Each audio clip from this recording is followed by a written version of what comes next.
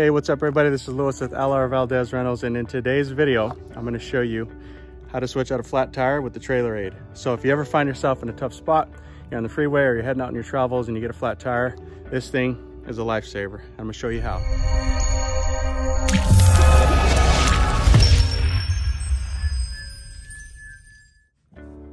So first thing you want to do is you want to slightly loosen the lug nuts on your flat tire and then place the trailer or trailer aid with its low ramped end against the center of the good tire on the hard surfaces. So I'm going to go ahead and show you guys what that looks like.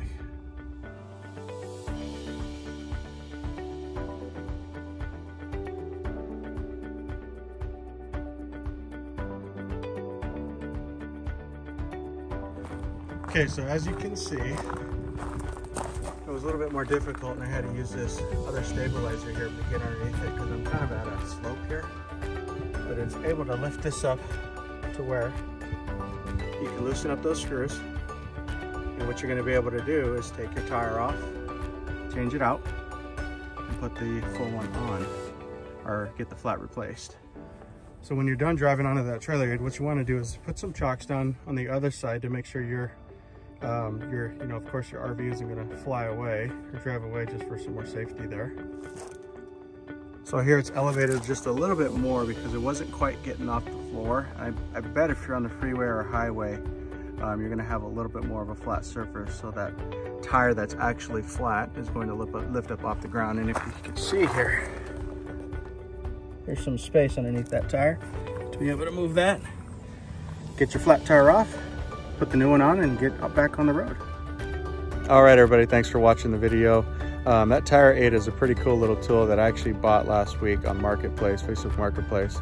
But I think it's going to be a lifesaver when we're out and about and we get a flat tire, anything like that. And I wanted to test it. Partly what I wanted to do is just kind of test it to make sure that one, I know how to figure this thing out if I'm stuck on the road or anything like that. But I also wanted to do a tutorial video because I can't tell you how many times I've seen RVs or campers that are on the side of the road and you just feel for them. It sucks. You got semis driving past you at 100 miles an hour and you're trying to change a tire, and maybe you don't have a jack, maybe you do. I've seen a lot of AAA trucks out there, and this definitely saves you a lot of time to be able to change out that tire, or be able to take it off and get it to Les Schwab or another place that can get you back on the road. So anyway, I'm going to try to have an affiliate link down in the description so that you guys can find this tire aid.